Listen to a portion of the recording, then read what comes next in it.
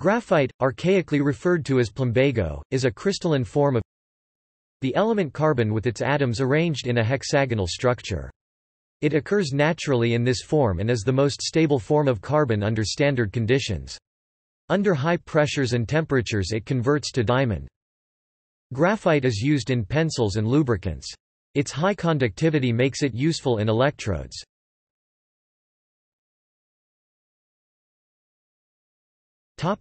Types and varieties. The principal types of natural graphite, each occurring in different types of ore deposits, are crystalline small flakes of graphite or flake graphite occurs as isolated, flat, plate-like particles with hexagonal edges if unbroken. When broken the edges can be irregular or angular. Amorphous graphite, very fine flake graphite is sometimes called amorphous. Lump graphite or vein graphite occurs in fissure veins or fractures and appears as massive platy intergrowths of fibrous or acicular crystalline aggregates, and is probably hydrothermal in origin. Highly ordered pyrolytic graphite refers to graphite with an angular spread between the graphite sheets of less than 1 degree. The name, graphite fiber, is sometimes used to refer to carbon fibers or carbon fiber reinforced polymer.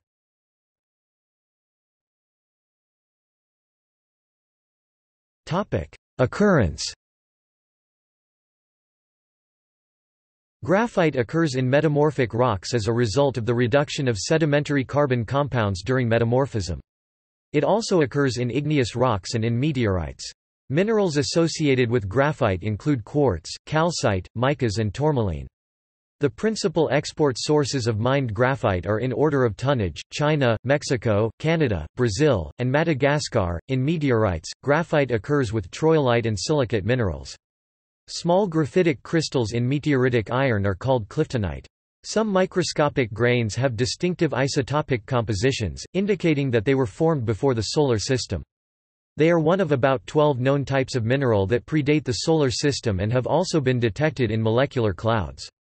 These minerals were formed in the ejecta when supernovae exploded or low to intermediate-sized stars expelled their outer envelopes late in their lives. Graphite may be the second or third oldest mineral in the universe.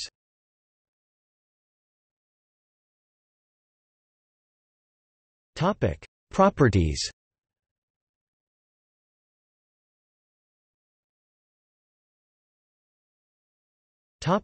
Structure.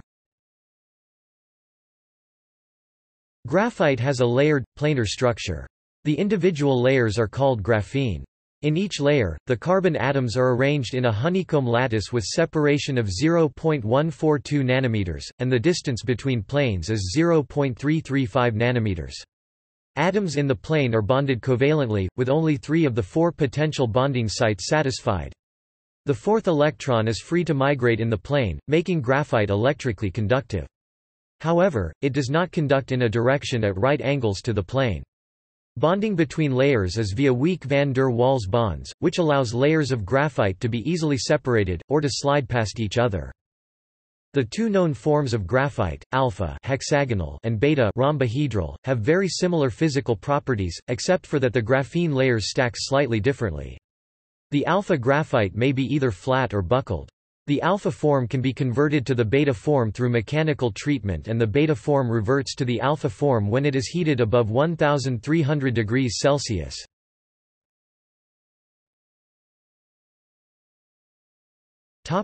Thermodynamics. The equilibrium pressure and temperature conditions for a transition between graphite and diamond is well established theoretically and experimentally. The pressure changes linearly between 1.7 gigapascals at 0 K and 12 gigapascals at 5000 K, the diamond graphite liquid triple point. However, the phases have a wide region about this line where they can coexist. At normal temperature and pressure, 20 degrees Celsius (293 K) and 1 standard atmosphere (0.10 megapascals), the stable phase of carbon is graphite, but diamond is metastable and its rate of conversion to graphite is negligible. However, at temperatures above about 4500 K, diamond rapidly converts to graphite. Rapid conversion of graphite to diamond requires pressures well above the equilibrium line. At 2000 K, a pressure of 35 gigapascals is needed.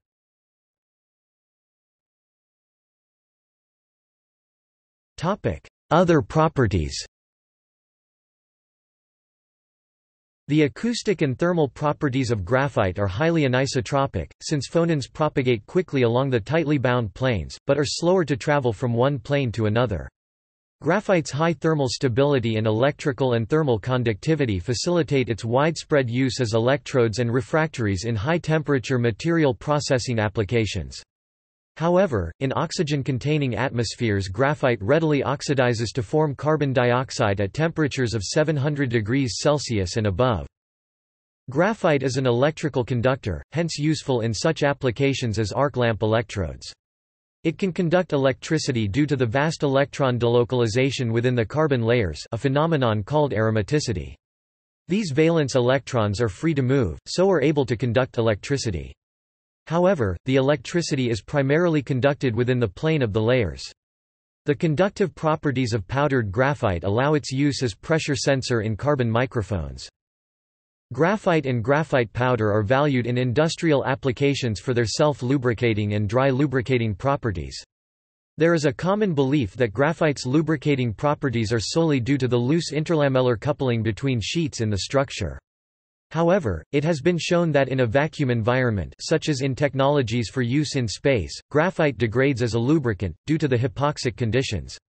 This observation led to the hypothesis that the lubrication is due to the presence of fluids between the layers, such as air and water, which are naturally adsorbed from the environment. This hypothesis has been refuted by studies showing that air and water are not absorbed. Recent studies suggest that an effect called superlubricity can also account for graphite's lubricating properties. The use of graphite is limited by its tendency to facilitate pitting corrosion in some stainless steel, and to promote galvanic corrosion between dissimilar metals due to its electrical conductivity. It is also corrosive to aluminium in the presence of moisture. For this reason, the U.S. Air Force banned its use as a lubricant in aluminium aircraft, and discouraged its use in aluminium-containing automatic weapons. Even graphite pencil marks on aluminium parts may facilitate corrosion. Another high-temperature lubricant, hexagonal boron nitride, has the same molecular structure as graphite. It is sometimes called white graphite, due to its similar properties. When a large number of crystallographic defects bind these planes together, graphite loses its lubrication properties and becomes what is known as pyrolytic graphite. It is also highly anisotropic, and diamagnetic, thus it will float in midair above a strong magnet. If it is made in a fluidized bed at 1000 to 1300 degrees Celsius, then it is isotropic turbostratic, and is used in blood contacting devices like mechanical heart valves and is called pyrolytic carbon, and is not diamagnetic. Pyrolytic graphite and pyrolytic carbon are often confused but are very different materials. Natural and crystalline graphites are not often used in pure form as structural materials, due to their shear planes, brittleness, and inconsistent mechanical properties. History of natural graphite use. In the 4th millennium BC, during the Neolithic Age in southeastern Europe, the Merita culture used graphite in a ceramic paint for decorating pottery. Some time before 1565, some sources say as early as 1500, an enormous deposit of graphite was discovered on the approach to Grey Knotts from the hamlet of Seathwaite in Borrowdale Parish, Cumbria, England, which the locals found useful for marking sheep. During the reign of Elizabeth I (1558–1603), Borrowdale graphite was used as a refractory material to line molds for cannonballs, resulting in rounder, smoother balls that could be fired farther, contributing to the strength of the English navy. This particular deposit of graphite was extremely pure and soft, and could easily be cut into sticks. Because of its military importance, this unique mine and its production were strictly controlled by the Crown. During the 19th century, graphite's uses greatly expanded to include stove polish, lubricants, paints, crucibles, foundry facings, and pencils, a major factor in the expansion of educational tools during the first great rise of education for the masses. The British Empire controlled most of the world's production, especially from Ceylon, but production from Austrian, German and American deposits expanded by mid-century. For example, the Dixon Crucible Company of Jersey City, New Jersey, founded by Joseph Dixon, inventor, and partner Orestes Cleveland in 1845, opened mines in the Lake Ticonderoga district of New York, built a processing plant there, and a factory to manufacture pencils, crucibles and other products in New Jersey, described in the Engineering and Mining Journal 21 December 1878. The Dixon pencil is still in production. The beginnings of the revolutionary froth flotation process are associated with graphite mining. Included in the E&MJ article on the Dixon Crucible Company is a sketch of the floating tanks used in the age-old process of extracting graphite. Because graphite is so light, the mix of graphite and waste was sent through a final series of water tanks where a cleaner graphite floated off, which left waste to drop out. In an 1877 patent, the two brothers Bessel Adolf and August of Dresden, Germany took this floating process a step further and added a small amount of oil to the tanks and boiled the mix, an agitation or frothing step, to collect the graphite, the first steps toward the future flotation process. Adolf Bessel received the Wohler Medal for the patented process that upgraded the recovery of graphite to 90% from the German deposit. In 1977, the German Society of Mining Engineers and Metallurgists organized a special symposium dedicated to their discovery and, thus, the 100th anniversary of flotation. In the United States, in 1885, Hezekiah Bradford of Philadelphia patented a similar process, but it is uncertain if his process was used successfully in the nearby graphite deposits of Chester County, Pennsylvania, a major producer by the 1890s. The Bessel process was limited in use, primarily because of the abundant cleaner deposits found around the globe, which needed not much more than hand sorting to gather the pure graphite. The state-of-the-art, ca. 1900, is described in the Canadian Department of Mines report on graphite mines and mining, when Canadian deposits began to become important producers of graphite.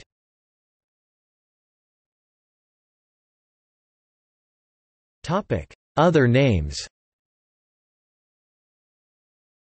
Historically, graphite was called black lead or plumbago. Plumbago was commonly used in its massive mineral form. Both of these names arise from confusion with the similar-appearing lead ores, particularly galena.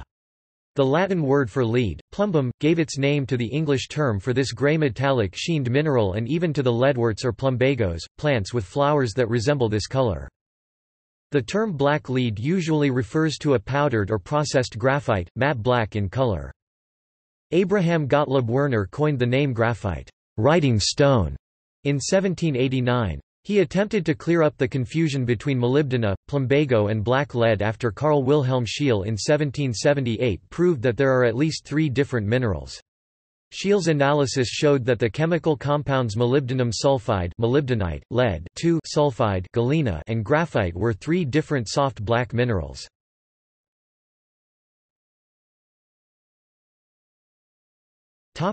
Uses of natural graphite. Natural graphite is mostly used for refractories, batteries, steelmaking, expanded graphite, brake linings, foundry facings and lubricants.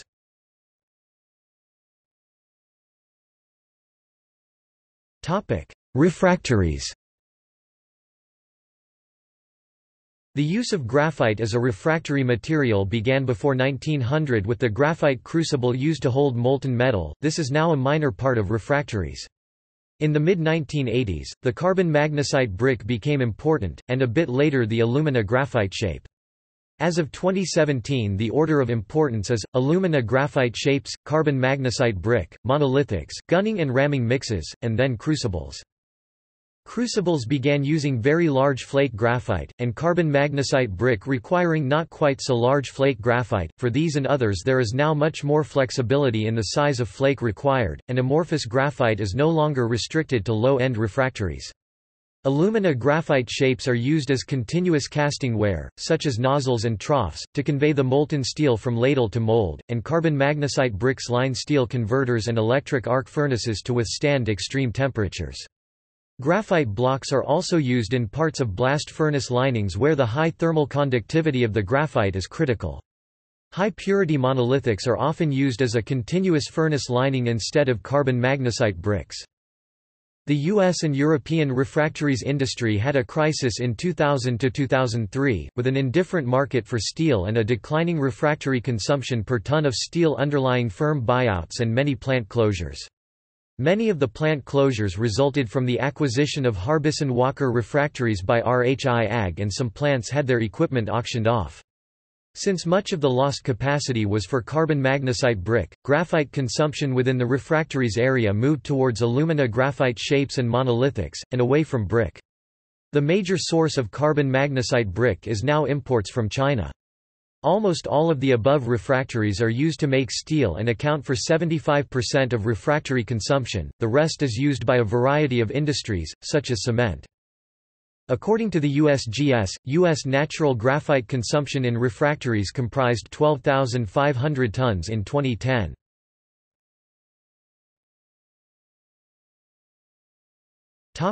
Batteries. The use of graphite in batteries has increased in the last 30 years. Natural and synthetic graphite are used to construct electrodes in major battery technologies. The lithium-ion battery utilizes roughly twice the amount of graphite as lithium carbonate. The demand for batteries, primarily nickel metal hydride and lithium-ion batteries, caused a growth in demand for graphite in the late 1980s and early 1990s, a growth driven by portable electronics, such as portable CD players and power tools. Laptops, mobile phones, tablets, and smartphone products have increased the demand for batteries. Electric vehicle batteries are anticipated to increase graphite demand.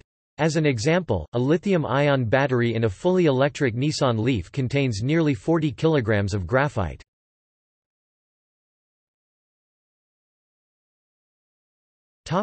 Steelmaking.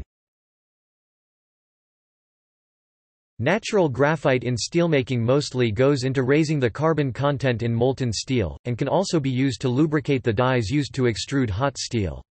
Carbon additives are subject to competitive pricing from alternatives such as synthetic graphite powder, petroleum coke, and other forms of carbon. A carbon raiser is added to increase the carbon content of the steel to the specified level. An estimate based on USGS's graphite consumption statistics indicates that 10,500 tons were used in this fashion in the U.S. in 2005.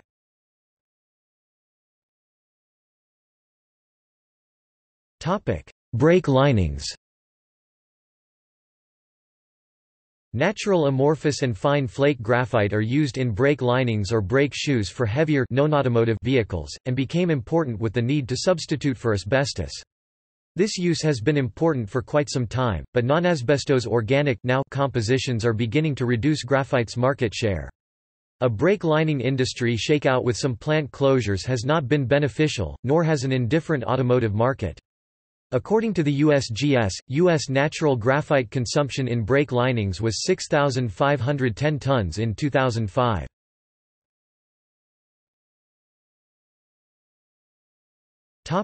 Foundry facings and lubricants. A foundry facing mold wash is a water-based paint of amorphous or fine flake graphite. Painting the inside of a mold with it and letting it dry leaves a fine graphite coat that will ease separation of the object cast after the hot metal has cooled. Graphite lubricants are specialty items for use at very high or very low temperatures, as forging dye lubricant, an anti-seize agent, a gear lubricant for mining machinery, and to lubricate locks. Having low-grit graphite, or even better, no-grit graphite ultra-high purity, is highly desirable. It can be used as a dry powder, in water or oil, or as colloidal graphite, a permanent suspension in a liquid.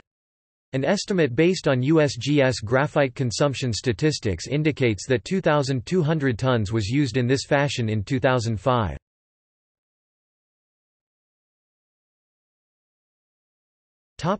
Pencils. The ability to leave marks on paper and other objects gave graphite its name, given in 1789 by German mineralogist Abraham Gottlob Werner. It stems from graphane, meaning to write or draw in ancient Greek. From the 16th century, all pencils were made with leads of English natural graphite, but modern pencil lead is most commonly a mix of powdered graphite and clay. It was invented by Nicolas Jacques Conté in 1795. It is chemically unrelated to the metal lead, whose ores had a similar appearance, hence the continuation of the name. Plumbago is another older term for natural graphite used for drawing, typically as a lump of the mineral without a wood casing. The term plumbago drawing is normally restricted to 17th and 18th century works, mostly portraits.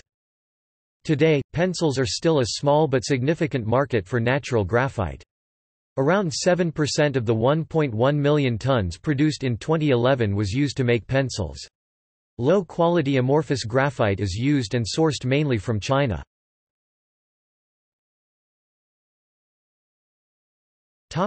Other uses. Natural graphite has found uses in zinc-carbon batteries, in electric motor brushes, and various specialized applications. Graphite of various hardness or softness results in different qualities and tones when used as an artistic medium. Railroads would often mix powdered graphite with waste oil or linseed oil to create a heat-resistant protective coating for the exposed portions of a steam locomotive's boiler, such as the smokebox or lower part of the firebox.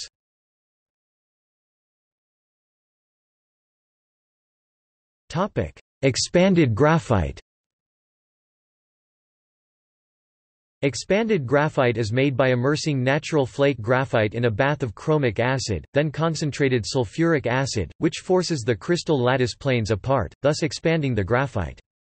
The expanded graphite can be used to make graphite foil or used directly as hot top compound to insulate molten metal in a ladle or red-hot steel ingots and decrease heat loss, or as firestops fitted around a fire door or in sheet metal collars surrounding plastic pipe. During a fire, the graphite expands and chars to resist fire penetration and spread, or to make high-performance gasket material for high-temperature use.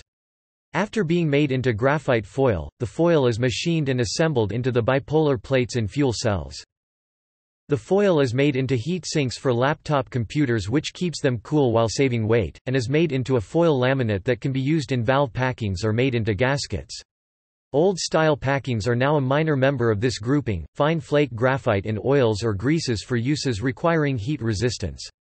A GON estimate of current U.S. natural graphite consumption in this end use is 7,500 tons.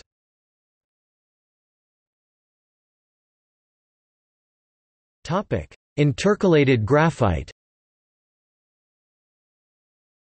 Graphite forms intercalation compounds with some metals and small molecules. In these compounds, the host molecule or atom gets sandwiched between the graphite layers, resulting in a type of compound with variable stoichiometry. A prominent example of an intercalation compound is potassium graphite, denoted by the formula Kc8. Some graphite intercalation compounds are superconductors. The highest transition temperature by June 2009 Tc equals 11.5 K is achieved in CAC6, and it further increases under applied pressure 15.1 K at 8 gigapascals. Graphite's ability to intercalate lithium ions without significant damage from swelling is what makes it the dominant anode material in lithium-ion batteries.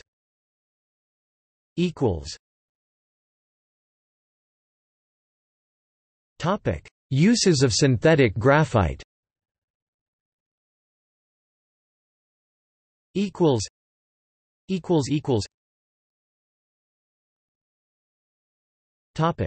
Invention of a process to produce synthetic graphite.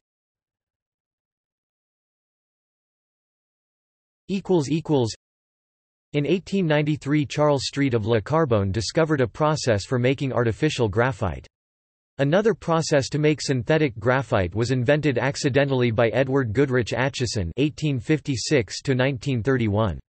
In the mid-1890s, Acheson discovered that overheating carborundum, silicon carbide or SiC, produced almost pure graphite.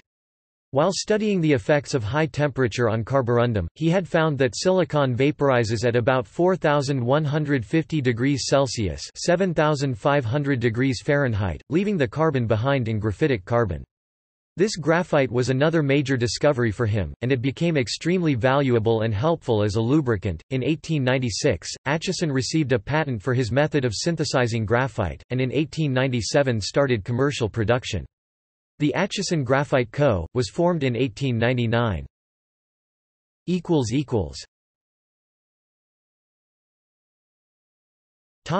Scientific research.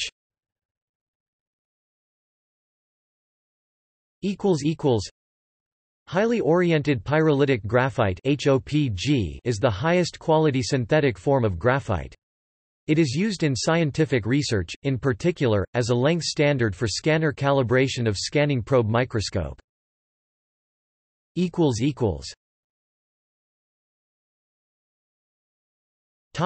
Electrodes.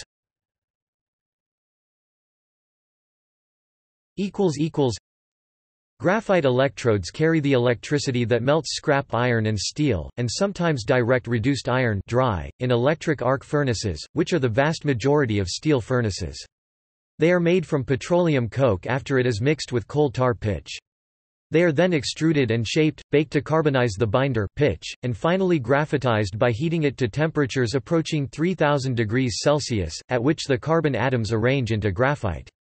They can vary in size up to 3.5 meters (11 feet) long and 75 centimeters (30 in diameter. An increasing proportion of global steel is made using electric arc furnaces, and the electric arc furnace itself is becoming more efficient, making more steel per ton of electrode.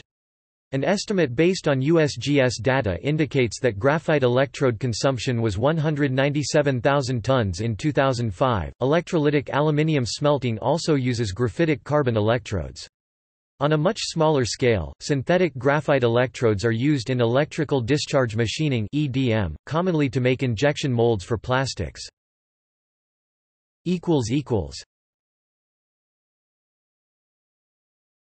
Topic: Powder and scrap.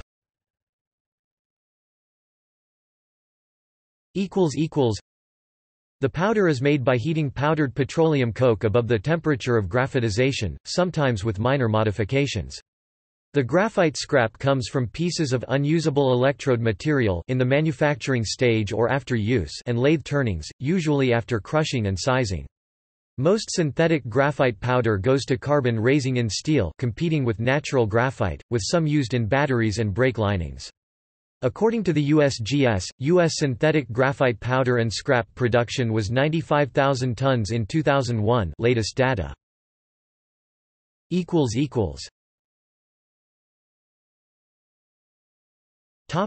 Neutron moderator.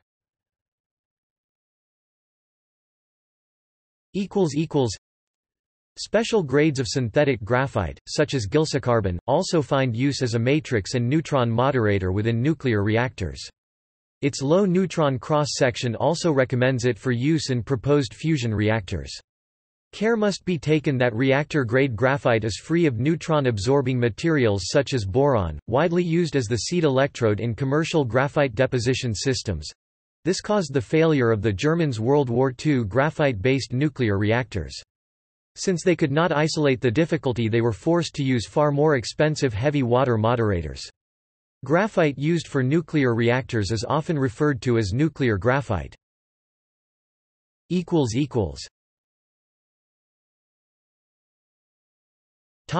Other uses.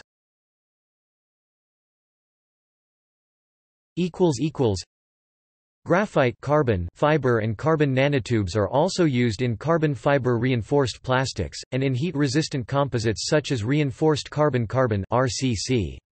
Commercial structures made from carbon fiber graphite composites include fishing rods, golf club shafts, bicycle frames, sports car body panels, the fuselage of the Boeing 787 Dreamliner and Pool Q sticks, and have been successfully employed in reinforced concrete. The mechanical properties of carbon fiber graphite reinforced plastic composites and gray cast iron are strongly influenced by the role of graphite in these materials.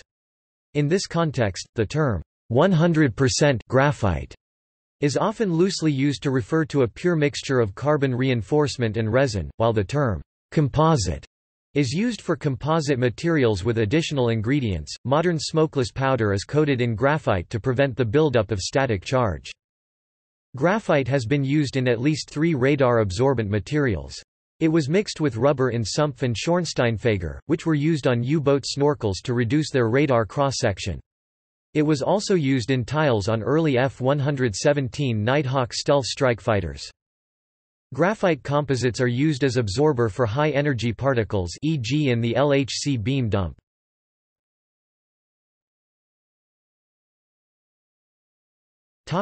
Graphite mining, beneficiation, and milling. Graphite is mined by both open pit and underground methods. Graphite usually needs beneficiation. This may be carried out by hand-picking the pieces of gangue rock and hand-screening the product, or by crushing the rock and floating out the graphite. Beneficiation by flotation encounters the difficulty that graphite is very soft and coats the particles of gangue. This makes the marked gangue particles float off with the graphite, yielding impure concentrate. There are two ways of obtaining a commercial concentrate or product: repeated regrinding and floating up to 7 times to purify the concentrate, or by acid leaching, dissolving the gangue with hydrofluoric acid for a silicate gangue or hydrochloric acid for a carbonate gangue. In milling, the incoming graphite products and concentrates can be ground before being classified, sized or screened, with the coarser flake size fractions below 8 mesh, 8 to 20 mesh, 20 to 50 mesh carefully preserved, and then the carbon contents are determined. Some standard blends can be prepared from the different fractions, each with a certain flake size distribution and carbon content. Custom blends can also be made for individual customers who want a certain flake size distribution and carbon content. If flake size is unimportant, the concentrate can be ground more freely. Typical end products include a fine powder for use as a slurry in oil drilling and coatings for foundry molds, carbon razor in the steel industry. Synthetic graphite powder and powdered petroleum coke can also be used as carbon razor.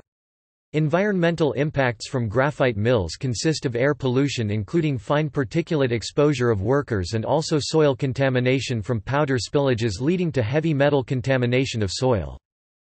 According to the United States Geological Survey (USGS), world production of natural graphite in 2016 was 1,200,000 tons, of which the following major exporters are: China 780,000 t, India 170,000 t, Brazil 80,000 t, Turkey 32,000 t, and North Korea 30,000 t. Graphite is not mined in the United States, but U.S. production of synthetic graphite in 2010 was 134,000 t, valued at $1.07 billion.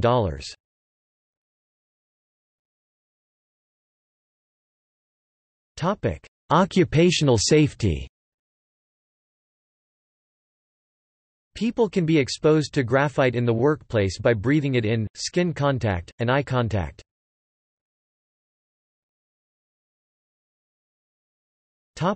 United States. The Occupational Safety and Health Administration (OSHA) has set the legal limit, permissible exposure limit, for graphite exposure in the workplace as a time-weighted average (TWA) of 15 million particles per cubic foot, 1.5 milligrams per cubic meter, over an 8-hour workday. The National Institute for Occupational Safety and Health (NIOSH) has set a recommended exposure limit (REL) of TWA 2.5 mg per cubic meter respirable dust over an 8-hour workday. At levels of 1,250 mg per cubic meter, graphite is immediately dangerous to life and health.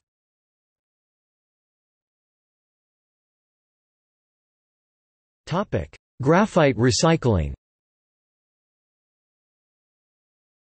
The most common way of recycling graphite occurs when synthetic graphite electrodes are either manufactured and pieces are cut off, or lathe turnings are discarded, or the electrode or other are used all the way down to the electrode holder. A new electrode replaces the old one, but a sizable piece of the old electrode remains. This is crushed and sized, and the resulting graphite powder is mostly used to raise the carbon content of molten steel. Graphite-containing refractories are sometimes also recycled, but often not because of their graphite. The largest volume items, such as carbon magnesite bricks that contain only 15 to 25% graphite, usually contain too little graphite. However, some recycled carbon magnesite brick is used as the basis for furnace repair materials, and also crushed carbon magnesite brick is used in slag conditioners. While crucibles have a high graphite content, the volume of crucibles used and then recycled is very small. A high-quality flake graphite product that closely resembles natural flake graphite can be made from steelmaking kish. Kish is a large volume near molten waste skimmed from the molten iron feed to a basic oxygen furnace, and consists of a mix of graphite precipitated out of the supersaturated iron, lime-rich slag, and some iron. The iron is recycled on site, leaving a mixture of graphite and slag. The best recovery process uses hydraulic classification, which utilizes a flow of water to separate minerals by specific gravity. Graphite is light and settles nearly last to get a 70% graphite rough concentrate. Leaching this concentrate with hydrochloric acid gives a 95% graphite product with a flake size ranging from 10 mesh down. See also